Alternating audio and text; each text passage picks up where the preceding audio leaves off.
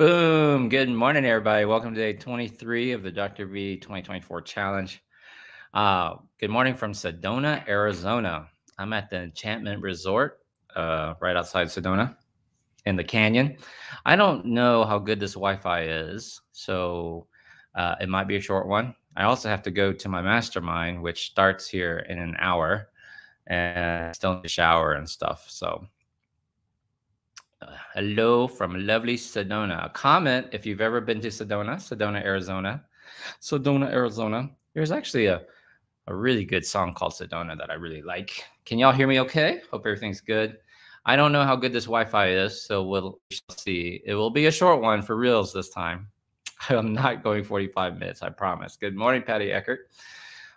Good morning, Carrie, Rose Galen, and Nita Louise. Welcome to replay. If you're watching on the replay, you can fast forward to the 5-minute mark when I usually get started.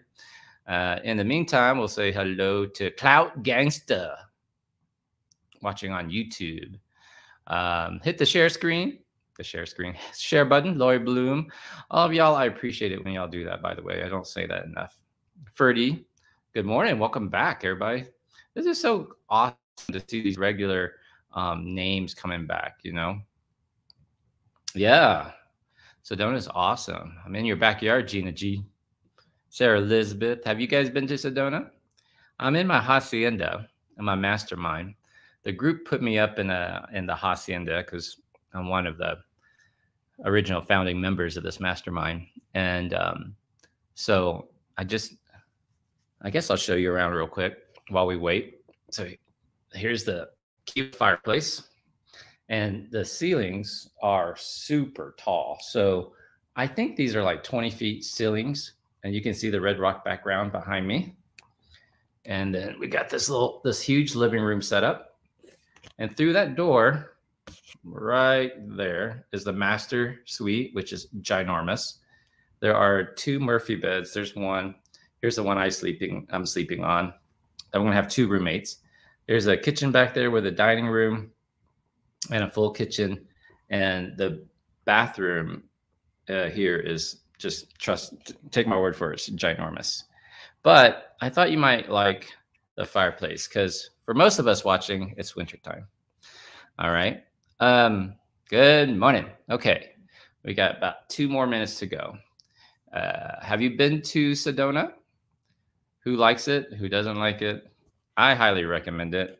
I think it's more interesting than the Grand Canyon. Grand Canyon, if you see it one time, it's good. But you can go to the Grand Canyon, or actually you could go in Phoenix, drive up to Sedona, drive up to Flagstaff, which is an amazing college town, drive up to Grand Canyon, drive to Las Vegas, and that'd be a cool road trip. I did that road trip. All right, nice. Thank you. Melissa Porter, Ruth Camille, Ruth McCool. Good morning, Keela G. Good morning, everybody. Kay Martinez, never been there. Got to put it on your list. All right. How is the connection, by the way? I don't know how good this Wi-Fi is going to be. I'm in the middle of a canyon, and Red Rock Canyon is beautiful. I think it's called Boynton Canyon. I could be wrong, but it's gorgeous. Let's see, which way should I lean? Lean this way so y'all can see the fireplace. Shane, sweet. Awesome. So we'll see how this Wi-Fi holds up. There's spotty cell service, but we have Wi-Fi, and hopefully it'll be okay. Paula loves Sedona. Cold there? No, it's not. It's, I think, going to be 50s for the high and 30s for the low. So cold right now, but it's rainy, no snow. Tess. All right, let's just get started because I got to keep this short. I got to go get dressed and get to my mastermind. Number 1, do you know what a mastermind is? Question number 1, do you know what a mastermind is? Put yes, mastermind, no mastermind. Like, do you have one? Do you belong to one? Number 1, do you know? I know Tess does.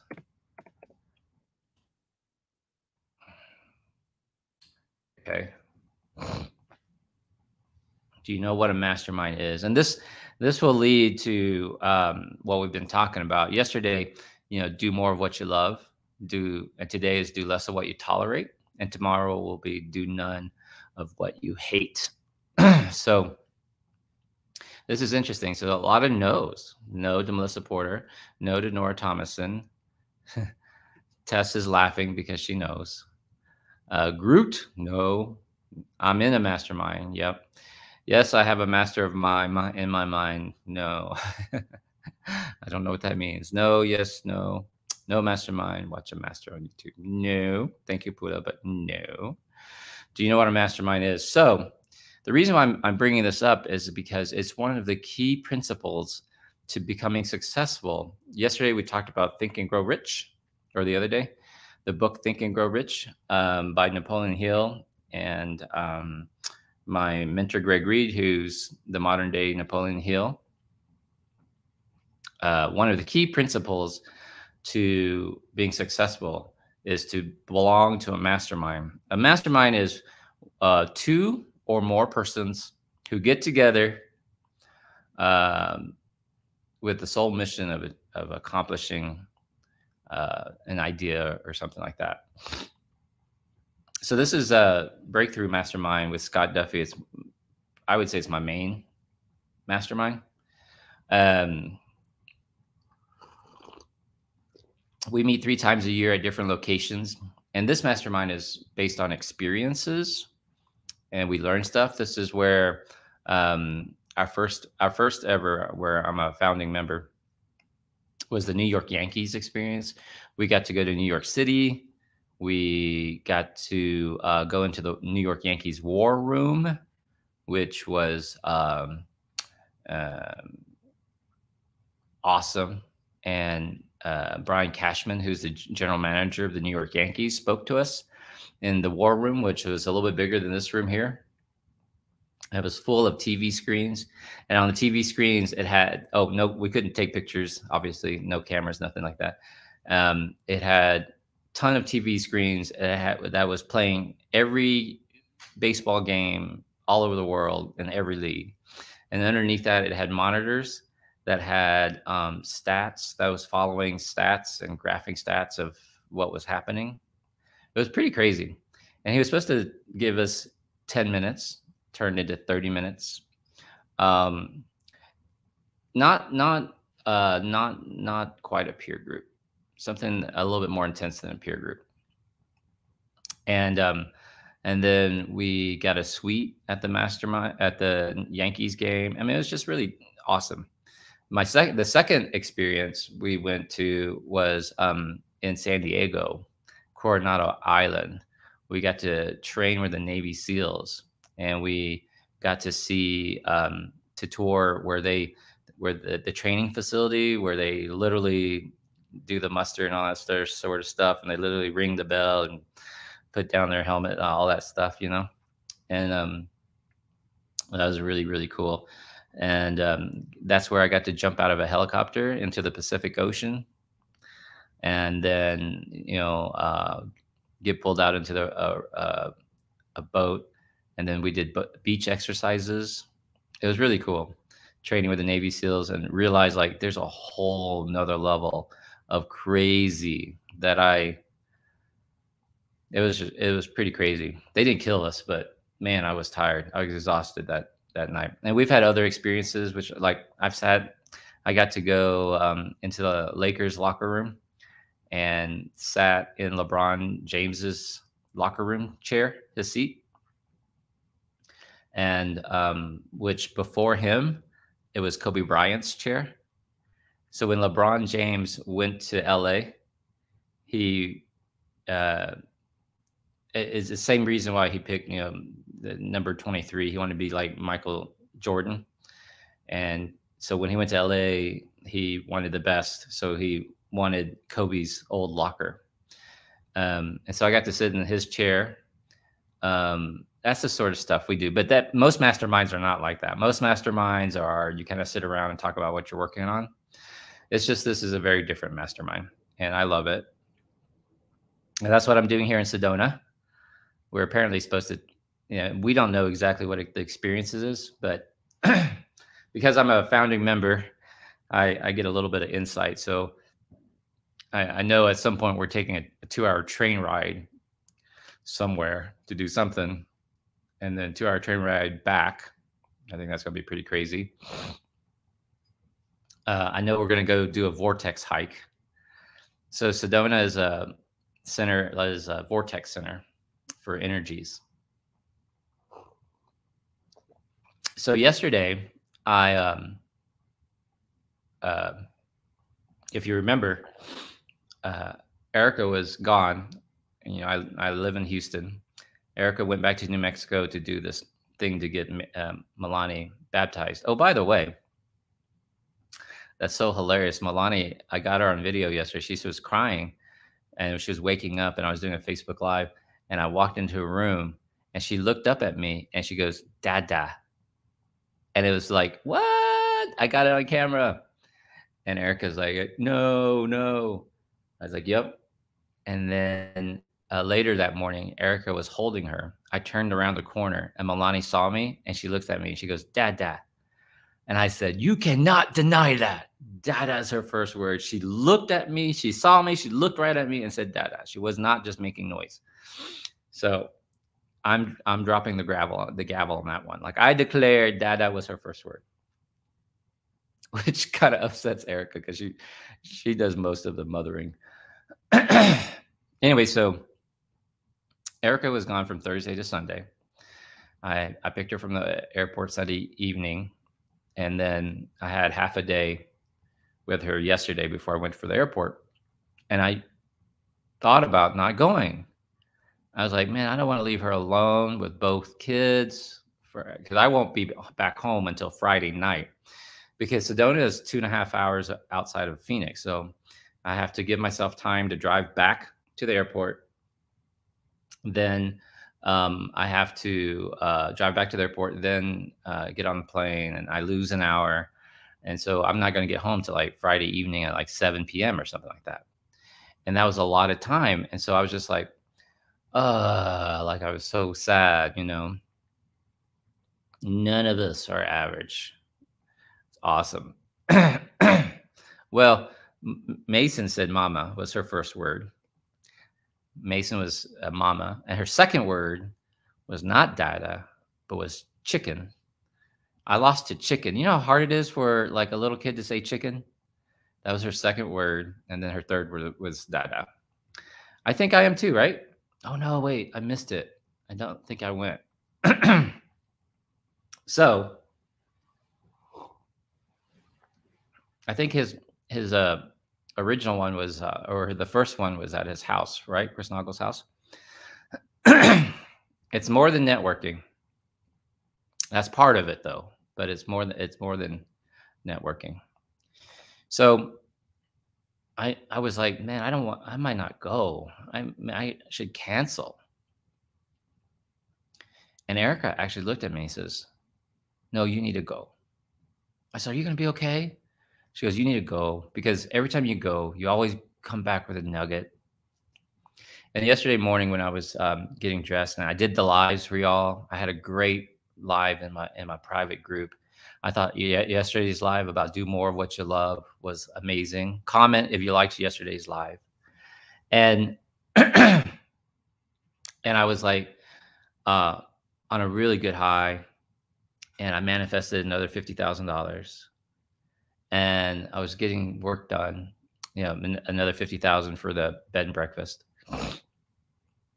And Erica goes, you look like you're feeling pretty good. I was like, no, my energies are good. I feel really good. I said, but I don't want to leave you and the babies alone. She goes, no, you need to go. So I almost stopped, almost didn't come yesterday. And good. And I started thinking, I was like, do more of what you love. I love my mastermind group. And most of my friends are from this group or from a different mastermind. I don't hang out with doctors. I don't really hang out with parents from school, from the other kids. We have a few friends that we've become friendlier to, but it's never quite worked out. We go to a few of their kids' birthday parties and stuff. For example, Mason has a classmate that lives literally behind us on the other block. Like we can walk to their house, and we've been there to trick or treat. Went there for the girl's birthday party, and then they came to my birthday party. I just had some people come. We had some people go out to dinner for my birthday party outside with the kids and stuff at this park. They came to that. But other than that, like, we're just not that friendly. I don't know why. So it's so weird. Like, I live in the middle of Houston in Bel Air and surrounded by people, but it's not like when I was a little kid, you know? Like, you don't ride around on your bicycles, and you don't, I don't know. The kids don't really play with each other, you know? Is it me, or is it just the times that we live in, you know? And so that's why we're moving to this B&B, right? So to do more of what you love. I love my mastermind. And I got here last night after a little bit of a harrowing drive in the rain. And it was just, I'm back around my peeps. And I already met new people. Some people that had been in the mastermind that I hadn't seen before. Some new people that are what we call previewers. This is their first time. And you're already starting to get to know other people and bonding. So do more of what you love. Now, if you've never met me in person, I mean, I'm exactly what you see on a live. Like the whole joke about, hey, say you'll come if you come to my bed and breakfast. And I had a bunch of you guys going, I'm coming. And I'm like, I am just that goofy. I really am goofy. I really would, if I had to sell dildos for a living, I would be the best dildo seller ever. But I'm not. So Sedona is beautiful, right? It's crazy. But when I'm not around people, I'm really quiet. I don't really say much. I'm really introspective. And I like that. I like to sit and meditate.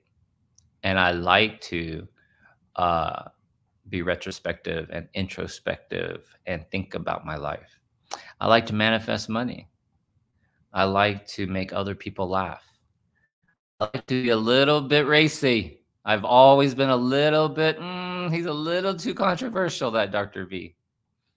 You know, that was a problem. I got in trouble during residency for saying some shit, you know, like we were making rounds once, and I was a third-year med student. And I said something like that could have been like perceived as racist.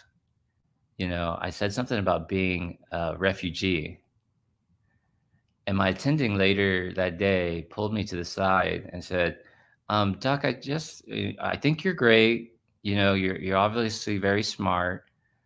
And, you know, he's buttering me up, right? And he says, but sometimes you just say things that I don't think you mean anything bad by it, but I think people misinterpret. And I'm like what? Like, it didn't even occur to me. He said, like yesterday when you said that thing about being a refugee. I said, but I was. And he goes, yeah, I know, but it was kind of an odd timing or a moment, or some people just don't know how to take it. I would just be careful. I'd just be cautious. And I was like, okay. And thank you, Pula. And so I'm just kind of like, okay, you just ain't my people, I guess. So I have to be careful. Oh, really, Nancy? I didn't know that. I would have like rented it. That's awesome. Next time I come to Sedona, I will tell you. I go, we'll rent it out. I thought it was funny. And that was what happened at the last mastermind in Dallas. Now, I wasn't going live, but last September we had our experience was in Dallas. And we got behind the scenes tours of the Dallas Stadium. I grew up a Cowboys fan. I'd never been to a Cowboys game. And so I was like, I'm coming to that one. We got to go into Jerry Jones's suite, which was sweet. And I got to sit in his chair. Whenever you watch a Cowboys game, sometime during the game, usually towards the end, they show Jerry Jones sitting in his booth, looking down at the players. He has a private elevator that literally he pulls up his car in the basement. There's a whole huge VIP parking underground where you literally just pull your car up. There are all of these Bentleys and Ferraris and stuff. You pull up, and the valet takes your car, and you get escorted out to your suite or whatever.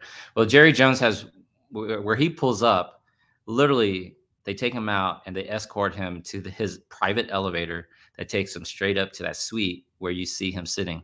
I got to sit in that chair. So that's stuff like that. So do more of what you love. I love to make people laugh. I like to cook for people. So today is do less of what you tolerate. Let me write that down in case we forget. So do less.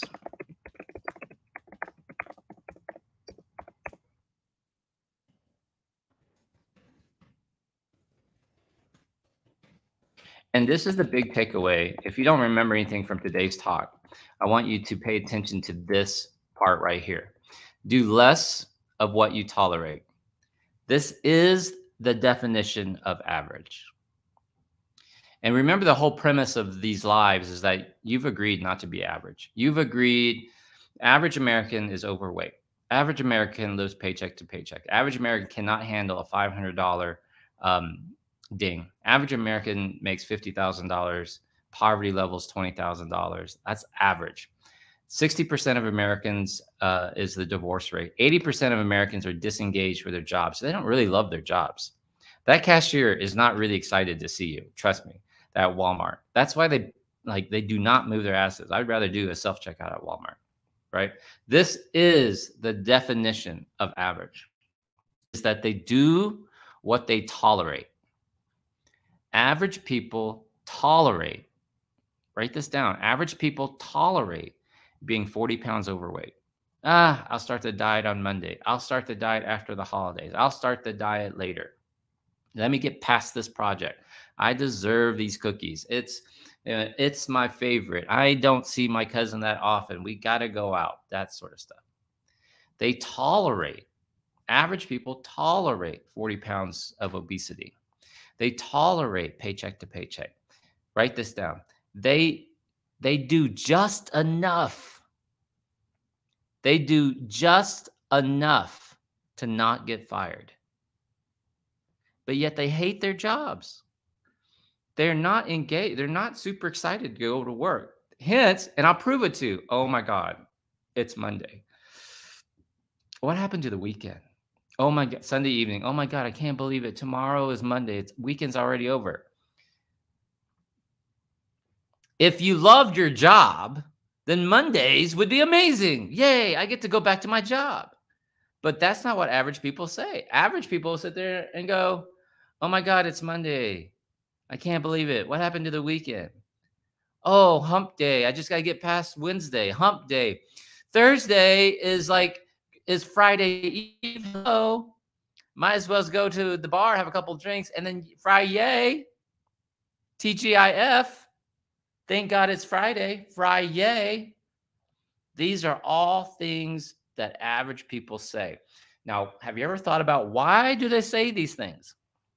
Why do they say TGIF? And they say they're religious. They say, Christ saves them and the blah, blah of this world, right?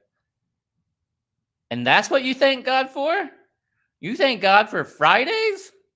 Think about this. We are the only creatures in God's green earth, because your God created everything, right? God created everything. We are the only creatures in God's green earth that has a fucking notion of what Friday is.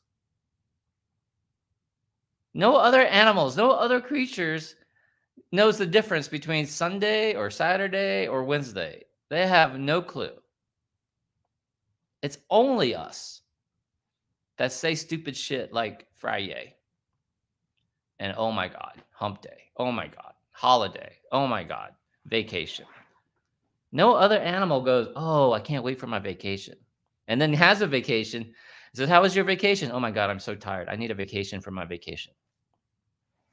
That is the definition of average.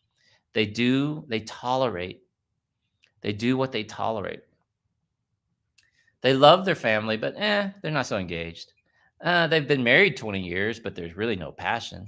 I mean, they're kind of happy to go on a girls' trip, leave their spouses behind or wives behind. They love Sunday football. It's in America, it's called what's it called? A football widow, something like that. Where on Sundays, like you can't mess with him. Sunday, it's all about his football. He's out with the boys. He's down in his man cave. If you love your family, why wouldn't you want them to be a part of it? Right? Why do you need this? Oh, it reminds me of Brokeback Mountain. Jake Gyllenhaal is going on his fishing trip, and my girl Anne Hathaway has no idea that he's making out with Heath Ledger. Brokeback Mountain. See? Exactly. So all of you wives who are sitting there going, "Oh, he's going on a fishing trip with the boys. He's going on a hunting trip." Okay, I'm just telling you. I am just telling you. So, um, this is the definition of average. In fact, Jim Rohn says this, number 3.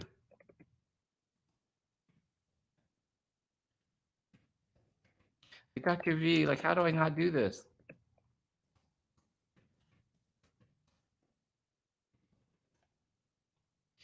All right. Jim Rohn says, look at what average people do and don't do it. Look at what average people do and don't do it. Average people, care more about football than they do about their bank accounts. They care more about their team, baseball team, their fantasy baseball league than they do about their kid's report card.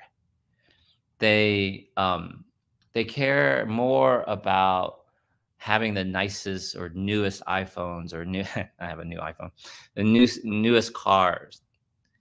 They buy. It's that saying that you buy stuff to impress people you don't even like, and they don't even care. They could care less that you bought this new Lincoln or new Corvette or whatever.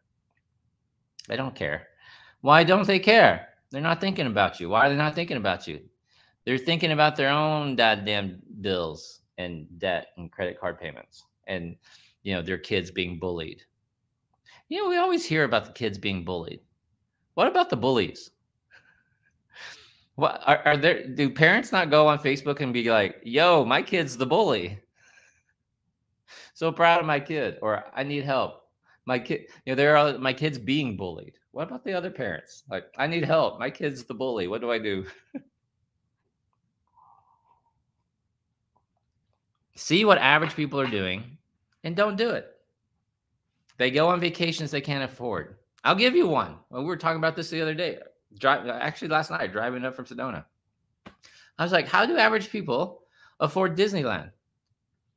Like, I took Erica, Mason was 2, and took Kizzy.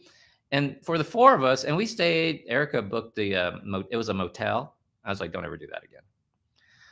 And because it came with like discounted tickets or whatever, it was like $6,000. So it was like $6,000. And I was like, how do average people do this? And I didn't even like it. It was June. Don't ever go to Disney World, Disneyland, which is the one in Orlando. It was freaking hot. And I was just walking around looking at all these people spending $20 on crappy chicken fingers. And the people were not that excited to be there, to work there. And it was so dumb. You're not missing out on anything. Trust me on this. It's really like, I was like, okay, we've done it. And now we're going again this summer. I'm like, what? It was so not cool.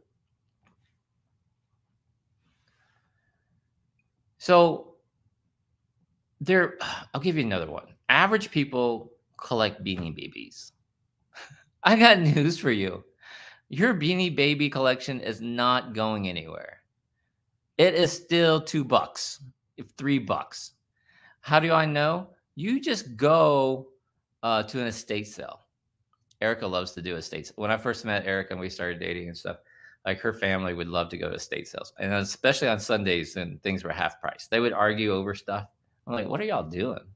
And then I went to estate sales and I was like, oh, I get it. This is kind of exciting. You kind of like take your name and you can get like, your shopping addiction done.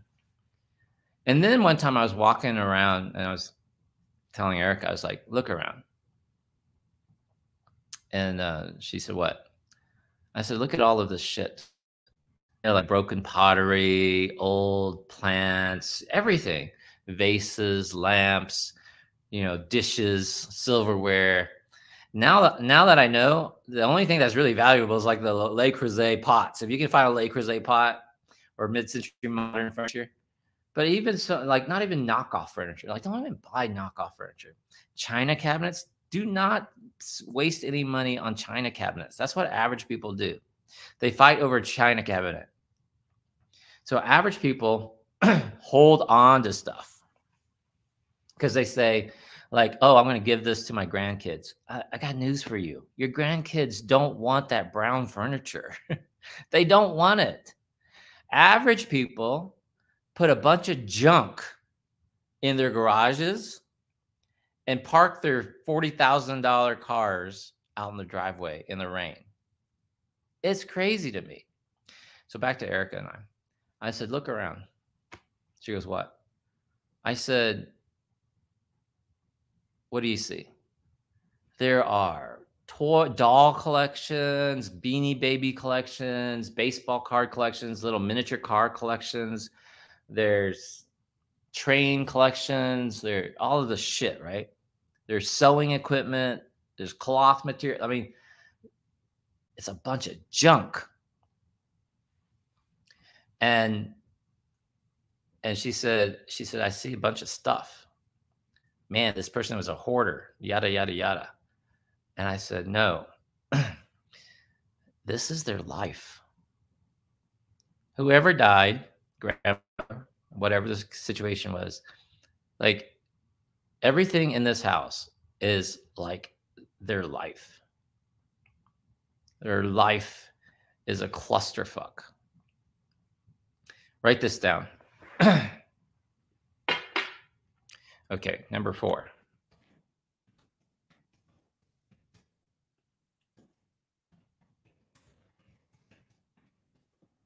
You guys are waiting to see what I type.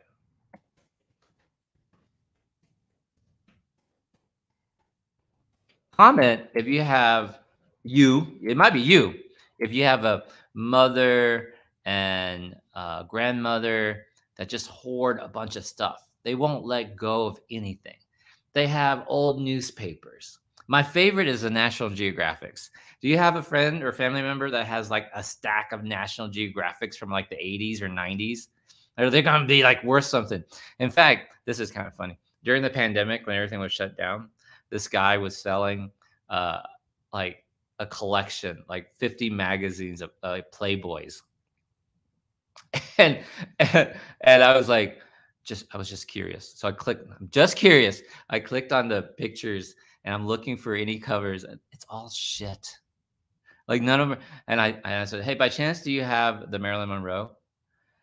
And he was like, dude, if I had Marilyn Monroe, I wouldn't sell it. The only Playboy that's worth anything, and some people don't know this, but Marilyn Monroe was the first cover model for Playboy. Right? It's me. I am the problem. The Beanie Babies are not worth anything. Just give them away. And so that's right. So write this down. This one is really important. Yes. Hold on. Someone's knocking at the door. Your external environment is a reflection of your internal environment, right? Oh, come in. Hi.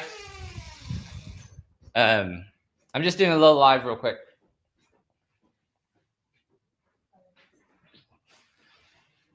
Okay. So when your mother, your grandmother is hoarding, or you're hoarding, somebody said me, that's me, I'm having that problem right now. It's a reflection of what's happening inside your mind, right? It's a reflection of the confusion inside your mind. You can't let go. You're holding on to the past. You're holding on to your childhood. You're holding on to the memory of your grandmother, or whatever the scar is, right?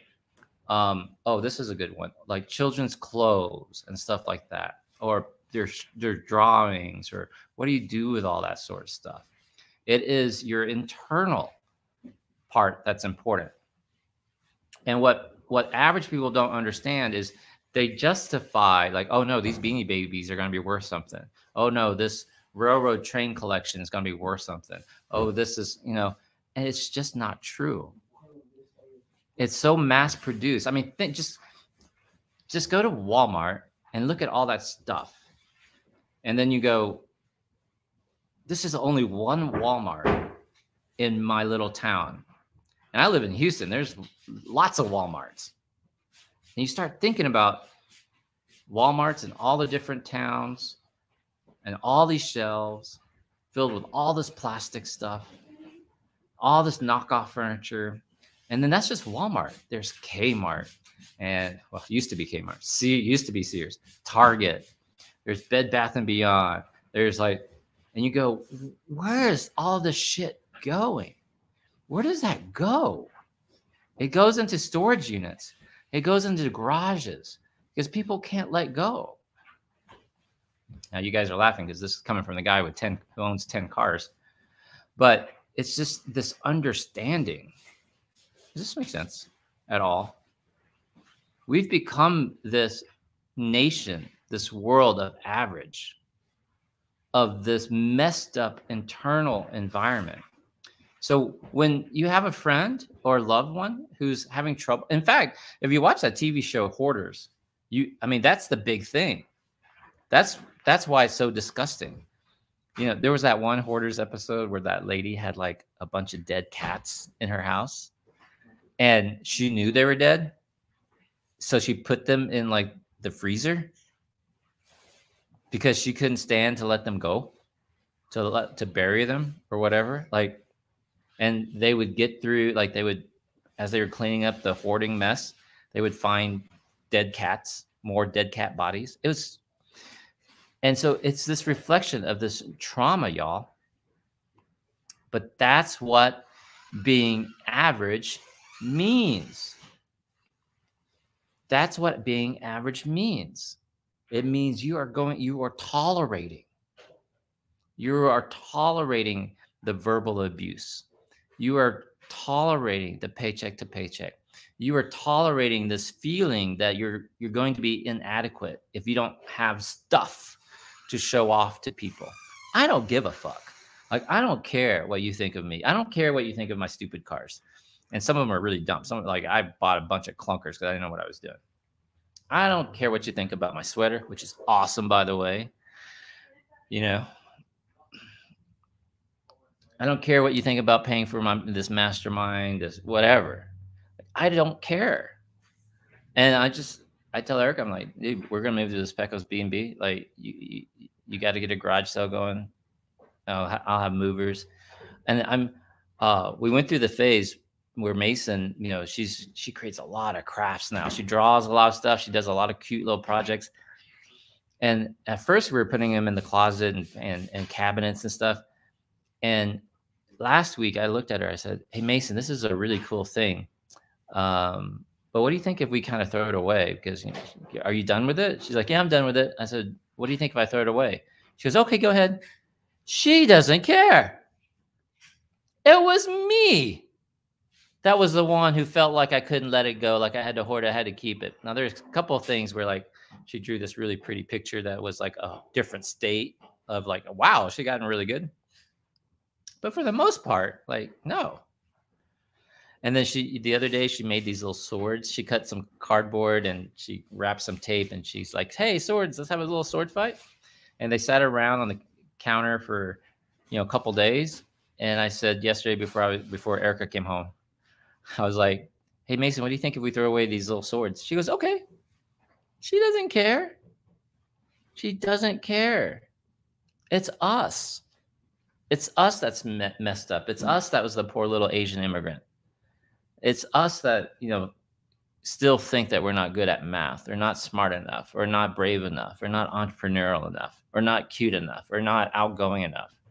I mean, how long are you going to keep holding on to, I'm an introvert, I'm an extrovert? Why?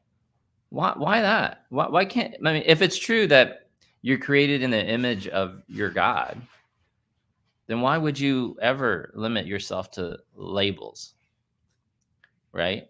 That's what average people do. They will tolerate a dirty car. They will tolerate Motel 6. Don't ever fucking book me another motel again. Like, I will not tolerate this. You know, uh, they tolerate Olive Garden. They tolerate McDonald's. Think about that for a second. Chicken McNuggets are made with pink slime, that they're not even real meat. You know that Big Macs have a filler that is cellulose. It's the same thing in a Big Mac meat patty. It's not even a meat patty. It is the same stuff that they use to make um, uh, walls with dry sheetrock with. It's the same stuff. Mold will not eat it. Yet we will eat it. And then you ask someone, why do you go to McDonald's?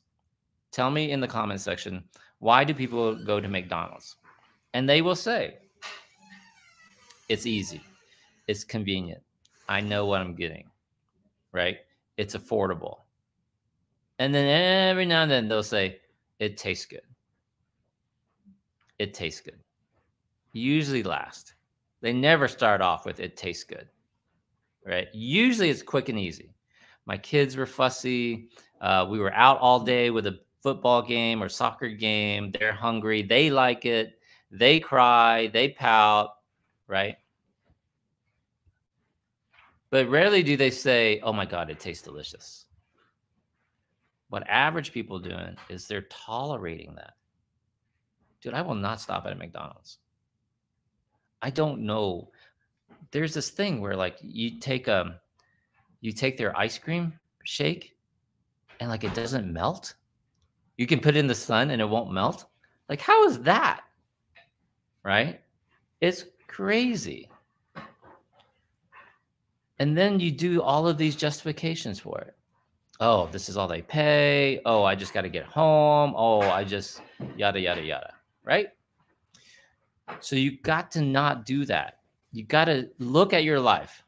Okay. So I want you to write in the comment section, then we're done because I've got to go. Oh my gosh, I'm going to be late for my mastermind. Put in the comment section really quickly, what are you doing that you're tolerating? You're tolerating. What are you really tolerating? If you had to be honest, what are you tolerating? It could be a marriage. It could be an abusive manager. It could be drama from a coworker. It could be I'm tolerating my little apartment. I'm tolerating living where I don't want to live. I'm tolerating my car that keeps breaking down, that keeps discharging the battery, that doesn't start. What are you tolerating? Putting up with average men, tolerating life. I don't know how you tolerate your past. I don't know if you're going to be able to do much about that.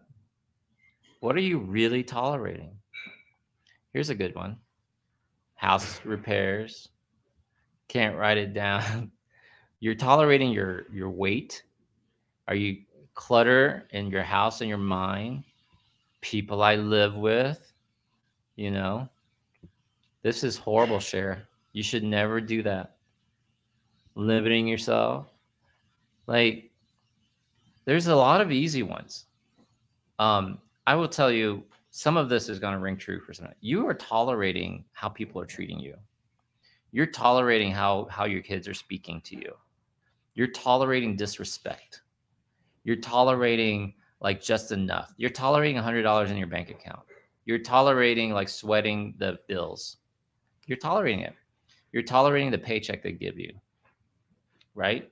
You're tolerating the junk in your garage, and you can't park your car in the garage because your mother, because 5 years ago, you told your mom that you would store her furniture until she got settled down, and it's been 5 years. See, family drama, you're tolerating all that. So do less of what you tolerate. You know what? Every time I hang around you, sister, I love you, but there's a lot of drama that comes around you. I'm not available for dinner. Right? I'm not going out with y'all to the casino.